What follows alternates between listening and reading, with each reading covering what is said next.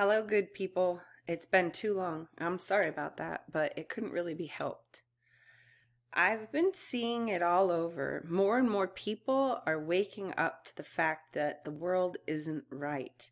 And I'd like to feel comforted knowing that so many now have eyes to see and want a better world, but I'm worried because of this trap that I'm seeing. It appears to me that our bodies and the life around us are being invaded by engineered biological machines, computation-based Trojan horses, and I need you to please listen and consider what I have to say. I've been working on this project for a very long time. It's been a labor of love. So please help me. Share this video or repost it wherever you can and the sources. Get it out to people and then they can make up their minds if it's something that they should be considering more, because they say that the only people who are free to choose are those who know the choices. It can feel overwhelming to look at these things and how widespread this situation already is, but I refuse to think that ignoring the problem is the way to go. So let me show you what I've been looking at. Bacillus subtilis is a spore bacteria that's used as a universal cell factory for industry, agriculture, biomaterials, and pharmaceuticals, producing enzymes, proteins, antibiotics, vitamins, amino acids. A group of Israeli students even reprogrammed Bacillus subtilis to produce synthetic honey, and who knows what else.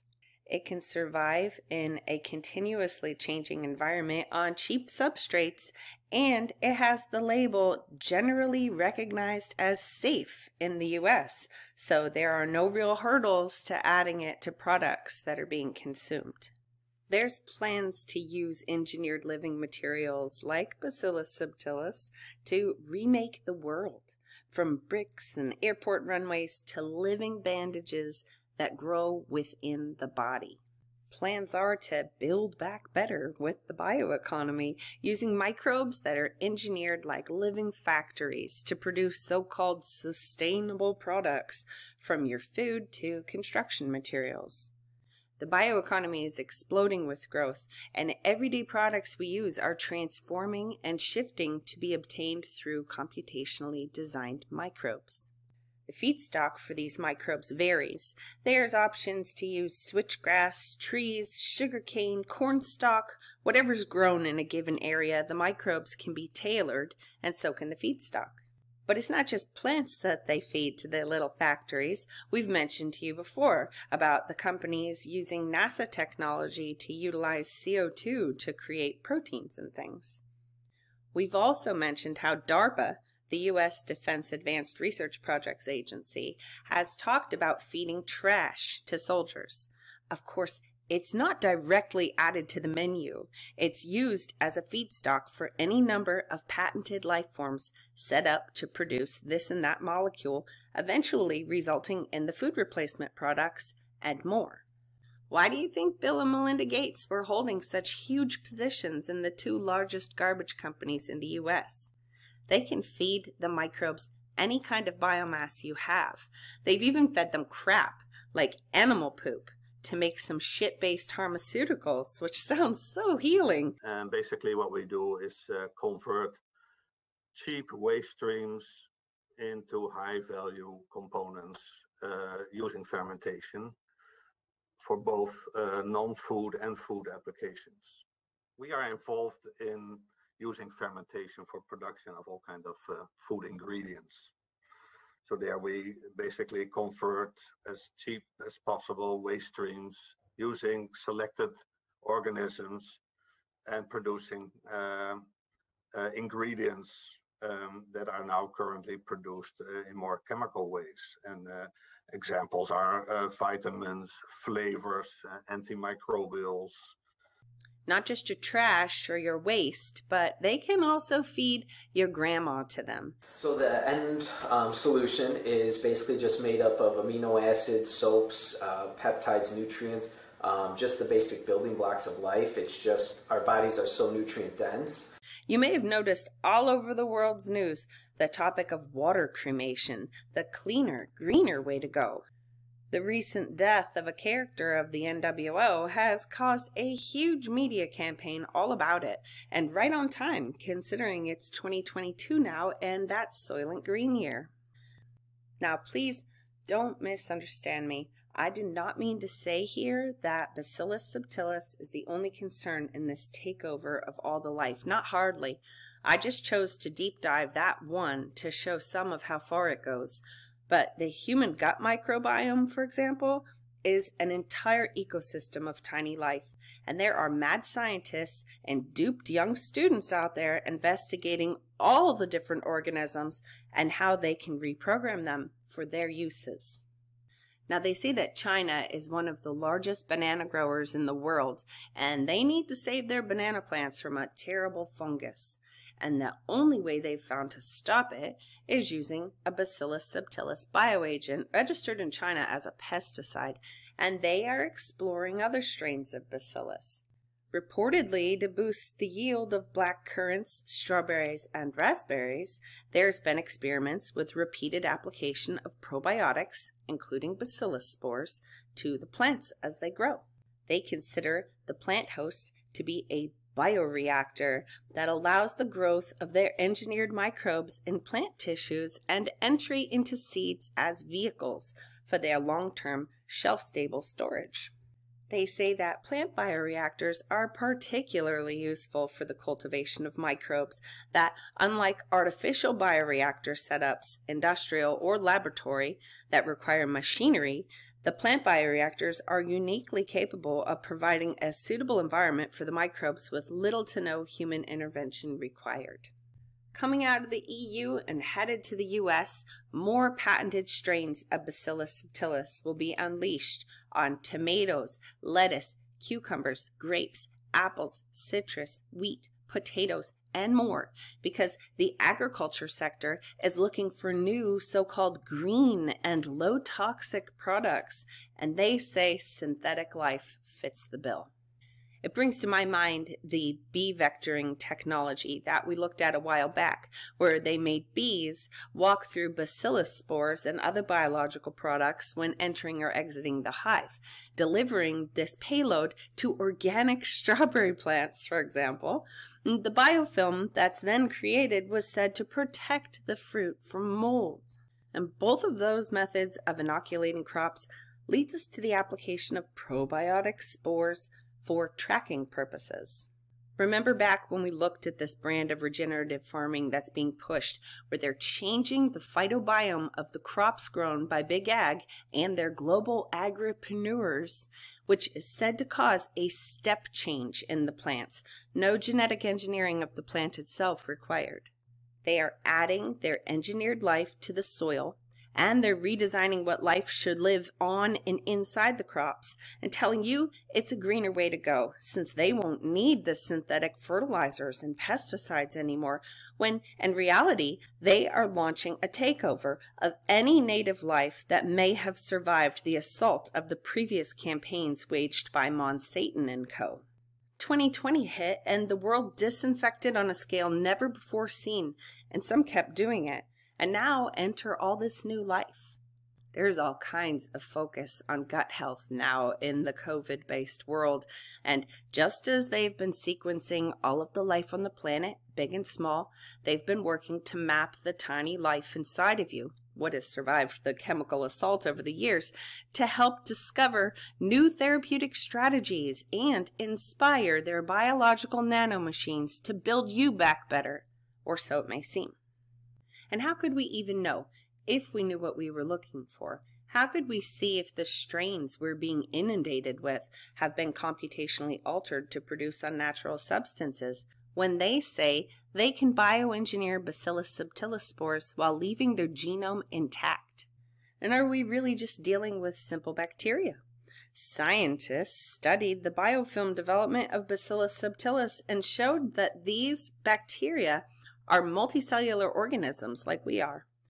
While looking at things being done with Bacillus subtilis, I came across Jenna Sutella and her work with the MIT Center for Art, Science, and Technology.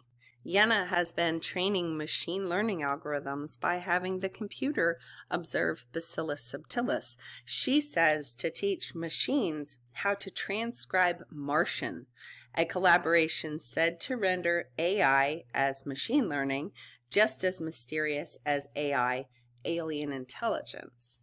It's kind of unsettling to listen to the bacterial Martian communications that Jenna's art produces, and it doesn't surprise me that the topic of witchcraft is thrown around with her projects. I'll just say that for our conversation, and as Jenna knows, I framed my questions to a work around a simple genealogy of Western esoteric countercultures. So my questions take the starting point and elements of witchcraft, spiritualism, and psychedelia that can be found in Jenna's work and research. Now, esoterica can be broadly defined as embodied other knowledges and knowledge of others, or as embodied other intelligences and intelligence of others. And that's including more than human others, of course, whether they're ghosts or aliens or more abstract entities such as fields of energy and other imperceptible agents and arenas of being. It puts all of the talk of alien disclosure in a whole other light for me. As we've showed before, entities like Singularity University and the Medikill professionals, entrepreneurs, thought leaders, and such that attend their events, they are striving to reinvent us and the world. If you ask Naveen Jain, good friend and board member of Singularity University, what he thinks of this microbial situation. What's up, everyone? We're back with Naveen Jain. We are going to be talking about evolution and the microbiome. Naveen, you kind of blew my mind with this. You're talking about how microbes decided to make humans in order to spread themselves across the world, and how this is kind of interesting. Could it be potential that humans make AI to spread AI across the universe? Yes. You know, so one could argue, in fact, is it the microbes that actually created humans? And even though we may believe that we are creating AI, what if the AI actually created us to spread itself, right? So, what if the microbes are actually the AI? Yeah. Holy cow. And his company is leading the charge to have you ingesting computationally designed everything in the name of health, which is just such a hot topic anymore. Companies have been designing bacillus spores to be deployed as vaccines that can be taken orally or intranasally. There was talk of a Bacillus subtilis spore mucosal vax that was said to be engineered to express SARS-CoV-2 antigens. A few months after it was announced, the partners developing it were calling it a different kind of prophylactic treatment for COVID rather than being a vaccine. Scientists at SporeGen have been exploiting Bacillus subtilis as the delivery agent for vaccines since before 2020 came along, developing vaccines for tetanus, anthrax, influenza, and now for the Rona. And at the same time they announced there may be SporeVax product for the Rona, SporeGen announced that the FDA had issued a generally recognized as safe notice for its probiotic strain of Bacillus subtilis, intended for use as an ingredient in food and drinks like grocery store milk drinks, sports drinks, hot beverages, cereals, cookies, gums, and more. They say this strain of Bacillus subtilis fights gut pathogens as well as preventing respiratory infections. There's a company called DreamTech that's looking to advance their Bacillus subtilis oral COVID antibody booster vaccine that's stable at room temperatures since it's spore-based. They say their transgenic spores are released in the small intestine where a mucosal-specific immune response is generated. Through an invasive study, they reported having found that the spores hadn't just woken up, but that they also reproduced in the digestive tract. They said that germination of spore-forming probiotics in the small intestine is of particular importance, considering that a significant portion of the immune system is located in that part of the gut, and the majority of digestion and nutrient absorption occurs there. Years back at the Bill and Melinda Gates Foundation, one of their grand global challenges was looking at the gastrointestinal tract of humans and animals as living bioreactors, capable of taking in food and producing highly complex microbiota. They were looking for new strategies for manufacturing gut microbial therapeutics for global applications, saying that they were particularly open to high-risk, unproven concepts that could yield novel systems. They say that to restore the microbial diversity characteristic of a robust gut microbiome, it is likely that a consortium of strains is required. In their chicken and rodent studies, they talk about how Bacillus subtilis probiotics have been shown to regulate digestive enzymes, synthesize and release antimicrobial and antibiotic compounds, increase immunity and neurochemical activities, functioning as an antidepressant and anti-anxiety agent. There are companies working on programming probiotic bacteria to treat many different diseases. They say that living cells have the ability to do what chemicals can't. They can sense and respond. They can deliver enzymes and small molecules, triggering chemical cascades in your body. And they say that by engineering probiotics, the goal is to create personalized, localized, and highly controlled medications for treating diseases of the gut and beyond. But like maybe I want to be invaded by engineered bacteria, you know. So I'd like to drink a probiotic yogurt that is a diagnostic platform. Depending on the disease state of my gut, what comes out of me is a different color, telling me which specialist I should go see. That sounds a lot better than a colonoscopy. You know, maybe I'd like to ingest engineered salmonella that's been made totally safe from an evolutionary perspective. We'll rename it Safonella. And this will go into my body and be engineered to attack tumors. Or, you know, like the yeast that make the rose oil are great, but it's still feeding into this centralized, industrialized manufacturing process. I'd rather Ginkgo upload the DNA sequence for the genes that make those odorants onto the web, and then I could download that wherever I am, print the DNA, and put that DNA into the microbes on my skin, so I have programmable distributed manufacturing of the perfume. Why would I ever have duty-free catalogs and things going up down the aisles of the planes to slather on some stuff? It's crazy. So I want to be invaded by engineered microbes. We've showed here in the past how there are companies who are saying that their creations will do the body's work better through synthetic biology. And here it is again. They're engineered biological machines. They're Trojan horses entering cells and releasing proteins to modify the behavior of those cells.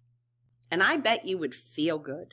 All of a sudden, people who have been neglecting and destroying their microbiome through the antibiotic world we've been living in, they're planning for you to continually put an army of bio-based nanomachines in you, whether you know it or not, and you'll have better function if the designers want you to. They might not sometimes. Probiotics, also called psychobiotics, are being tapped to treat various diseases, including social stress-induced mental disorders in humans and other guinea pigs. Bacillus subtilis as a probiotic is said to balance your mood and mental well-being. They are being advertised as a way to manage daily stress. The people at Deerland Probiotics and Enzymes have been sponsoring research into their DE111 Bacillus subtilis probiotic, with clinical studies showing its impact on digestive and cardio health and sports performance, recovery, and in children. They tested their spores on children attending daycare, ages 2 to 6, and at the time they said that on the dawn of a new highly modified school year where health takes center stage, this study is highly encouraging to formulate natural and safe products for young children to promote immunity and overall well-being so that they can concentrate on learning. And that they're just at the tip of the iceberg in terms of what they're discovering about probiotic capabilities. They say Bacillus subtilis strains have reduced aggressive behaviors in chickens following social challenges, and that it could be a suitable strategy for increasing hosts' mental health. And rodent studies have shown that social stress responses can be normalized with certain probiotics, successfully attenuating anxiety and depressive behaviors in rat offspring that were separated from their mothers. Like I've said, I think this stuff is going to make people feel good, better than maybe they have in years. They're saying this DE111 strain goes beyond digestive health benefits and has potential sports nutrition applications as well. That it's been shown scientifically to be a flexible health ingredient with wide-ranging food and beverage applications that can be aimed at improving digestion, bolstering immunity and overall well-being, and improving athletic conditioning, performance, and desirable body composition. For years, companies producing these spore-based probiotics have talked about pharmaceutical positioning for their products, but they wanted to keep it as a supplement so it would have a wider reach, like being included in your protein shake. With the fear campaign of the last couple years making people so stressed out and also more health conscious, I wonder if we could find ourselves having these engineered probiotics added to the public water supply. Fluoridation paved the way with mass medication. They already show how their spore strains can be distributed evenly through the drinking water of animals. Back in 2016, MIT was telling us about their spin-out, Synlogic, looking to create a new class of medicines by reprogramming bacteria in your guts as living therapeutics. So-called synthetic biotics, which sense and correct metabolic abnormalities that underlie some major diseases and rare genetic disorders. It's funny how much of everything mad science boils down to these rare diseases. Synlogic is partnered with Ginkgo Bioworks, the synthetic biology company whose foundries are said to dissect organisms and put them back together to make biological nanobots that perform functions for their creators.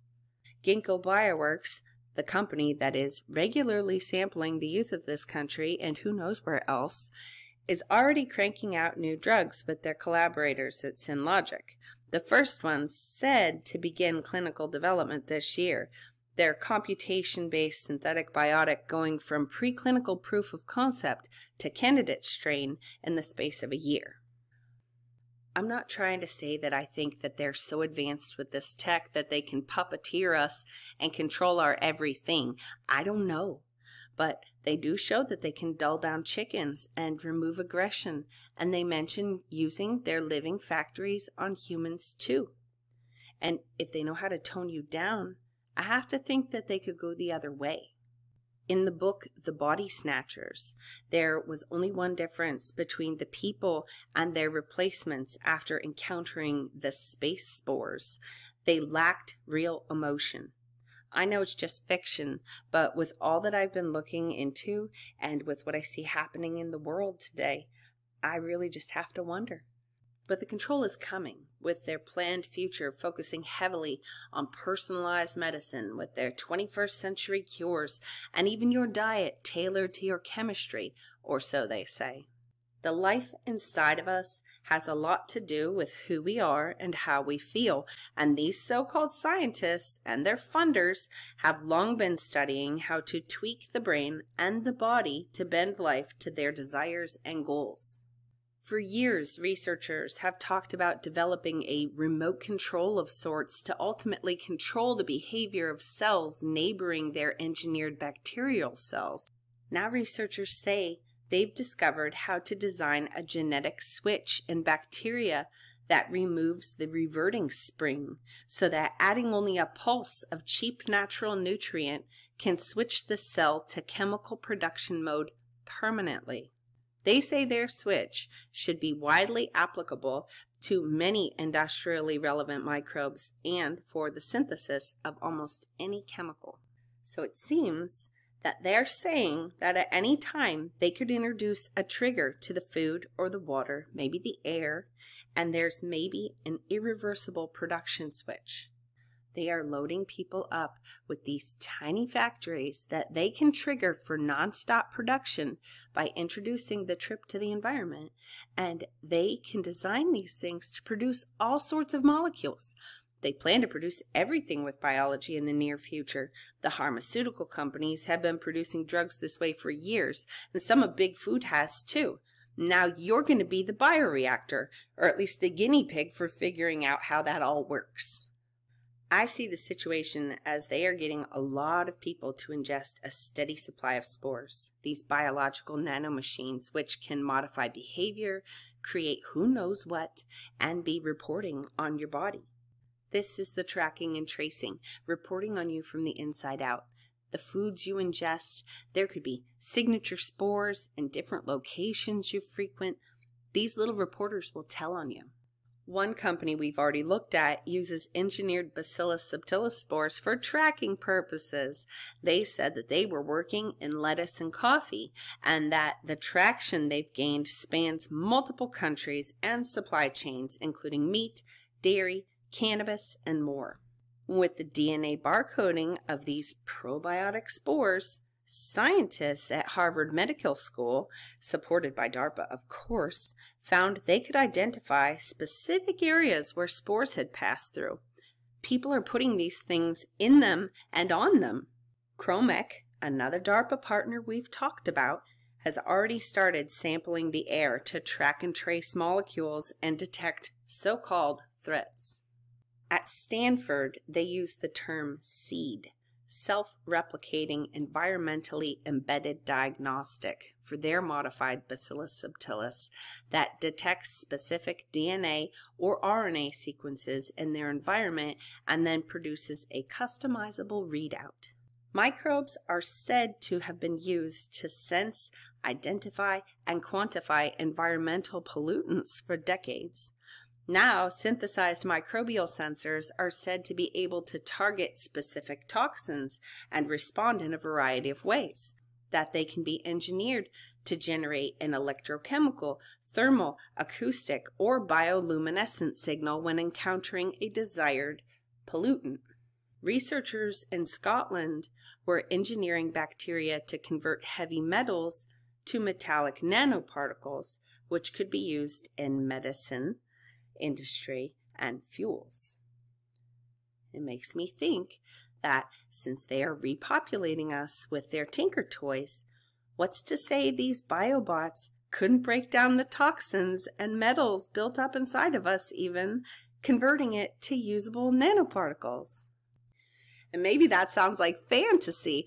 I just can't ignore the possibility that with their work in swarm technologies, self-assembling origami proteins, and microbes that pump out so-called green electronic material, nanowires, to be used in biosensors and bioelectronics, and how there's talk that these microbial biowires would make it easier to have tech implanted in our bodies. Maybe I have a good imagination, but I'm not just pulling these biocontrol ideas out of my own nightmares. DARPA told us they had been working on this stuff with their adapter efforts, what's referred to as cyborg implants for soldiers. That would be a miniature factory full of bacteria producing therapeutic substances on demand, with their reported $33 million in funding for the project. And today I introduce to you the Adapter project. The Advanced Acclimation and Protection Tool for Environmental Readiness is Adapter. It's located within the DARPA Biological Technologies Office, DARPA/BTO. Adapter aims to develop a travel adapter for the human body, an implantable or ingestible bioelectronic carrier that contains cellular factories and compounds, that is, therapies, to be released upon secure external activation. So I want you to imagine a device like this that would trigger something in the human body via an implantable or ingestible device. So you either swallow it or you're implanted with it, and you use a smartphone or some kind of hub device to tether to the implant. And that would trigger an external activation of the therapies. So imagine a soldier on deployment having the command and control to trigger a release of therapies to prevent particular conditions in their own body. Imagine they start to feel an onset of diarrhea, or they feel that their sleep has completely been disrupted by jet lag or shift lag. So the system is designed to either entrain the sleep cycle halving the time to re-establish the normal sleep pattern after a disruption, or to eliminate the top 5 bacterial sources of travelers' diarrhea. Consider a remote control capability to wellness and recovery. Adapter is a way to physically interface with the human body, a type of wireless living pharmacy via an implantable device that attempts to control the body's circadian clock, aiding to regulate cycles by providing accurate diagnostics and response mechanisms. So if we think about Weiner again, think about modeling all the rhythms and cycles in the human body and being able to tap into them in a way to control them, almost like a command and control from the outside in. So it should not surprise us that government agencies like DARPA, the Defense Advanced Research Projects Agency, are heavily considering what the future might behold and soliciting proposals from cross-disciplinary technical research teams to ponder on one possible socio-technical imaginary, this of a warfighter with an implantable device that has the edge. A future where implants are tethered to smartphones are commonplace and not the exception but the norm. And the question I pose to all of you is this where we're going? Said to be starting their human testing in 2024, they hope to provide an internal pharmacy to treat a vast range of medical conditions, and that commercial versions could be used to monitor and treat wide ranges of situations in elderly and more. They say they want to create an implantable living pharmacy combining synthetic biology with bioelectronics to deliver substances of interest on demand directly into the bloodstream. No need to carry drugs, no need to inject therapeutics, and no need to refill the device. It's like an implantable pharmacy on a chip that never runs out. That it could be as simple as press a button to engage their cyborg immune system. Now said to be under fast-track development, this wirelessly controlled bioelectronic implant or swallowed device for the DARPA Adapter project, and researchers believe this technology could be modified to release other types of therapies like for mental disorders and aging-related issues. Lynn Rothschild and her team at NASA Ames Research Center are working with Bacillus subtilis for their Astro Pharmacy. The plan being to have a library of thousands and thousands of kinds of drugs in freeze-dried engineered spores that can be saved for years without refrigeration. Consider with the DARPA project, the mad scientists at MIT working on their so-called mother machine, an ingestible device that takes up residence in the stomach and delivers drugs like caffeine, melatonin, and acetaminophen to the body, and Lynn Rothschild with her library of spores, all designed to produce different drugs. These mad scientists and the young minds in school who are tapped to help further the synbio world, they've been working for years to develop these drug-making biological machines. Think about once they get them all tuned up and in the food and the drinks, no more pill popping or injections. With the wireless activation of DARPA's adapter tech, you could be chilled right out, whether you like it or not. They're also laying out the case to show how Bacillus subtilis has helped to combat sickness for ages in those who consume it. We should not forget that what's used now in these Franken probiotics and cyborg implants are patented, defined, and designed novel creations engineered to produce a desired outcome. Little computationally designed factories. And it's all made possible by synthetic biology. Every aspect of life will exist at the whim of mad scientists and their machines, assuming their plans work. They are leading a global assault with their Trojan horses. When your body is flooded with their engineered biological machines, doing the functions that your body used to do maybe, I wonder at what point we could reasonably call transhumanism. Would you even know that you'd been transitioned to a microbiome of computation-based designer life forms tripping your chemical cascades? A step change to the next version of humanity from the inside out. It's transhumanism through biological machines. I don't think it's an exaggeration to say that we are under attack, all of us. This is bigger than any of the issues I see and hear being discussed, and it's way bigger and scarier than what I've shown you here. It's worse than I ever imagined. Jeff and I told you back before the hard reset of 2020 how we needed to get closer to our food, eliminate the middlemen, which understandably is harder in some places, and we need to warn others of this synthetic life invasion.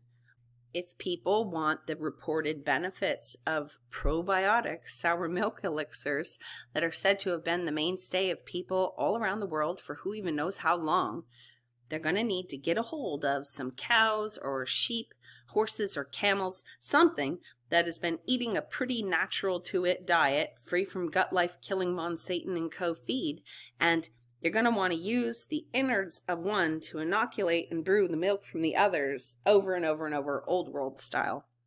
There is also mention of being able to kick off the ferment with flour and honey instead of the animal bag. I just read an old book on the subject. There's all sorts of ways that people of the world fermented their milk for preservation needs, sometimes for alcohol, and maybe they knew for health benefits. Outside of doing that, I don't think you're going to get the real thing, more of what the scientists want you to have. Even in this book I have from 1911, the fathers of the probiotic movement were already reproducing in the lab what they thought were the important parts of the brews that had been sampled. What we have at our disposal today and the land of convenience comes from the likes of Christian Hansen and their laboratories, not your ancestors.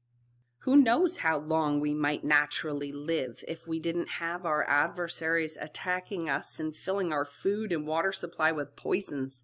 Maybe the long lifespan attributed to the fermented milks was more the result of a better life, and the milk fermentation was merely food preservation. I don't know. I can't say for sure that our situation can be helped. We're pretty far down the path of their science experiments, but I don't see why not try. Really, all you can change is yourself. So if we all just try to do our best in all of our daily decisions and everybody be the change that they want to see, avoid taking in these Trojan horses whenever possible, and perhaps share this information with people you love, maybe we could change the world. Otherwise, it's probably only going to get worse from here. Let them get their tech to the point of being personalized, tailor-made for you, and how could we ever hope to escape then, or to save our friends and family? So much is out in the open now. More people than ever can see that there's something really wrong with the world. I can't get beyond the feeling of what if they're telling us, only to have their SynBio machines make us not care anymore. They warned us, told us, it relieves them of their karmic debt because they said what they were doing, and people just stepped right up. I feel that the only chance that we have is for as many people as possible to get this warning. I mean, maybe I'm all wrong here, and maybe I'm just overreaching, but I don't think so. And I hope you will consider what I've shown here and check out the sources to all that I've mentioned. They're linked below this video, unless maybe you're watching this on another platform or another channel. And I hope that's the case, because that means the information's getting out there, which is what we need. And if that's the case and the sources aren't listed, you can find them at pleasestoptheride.com.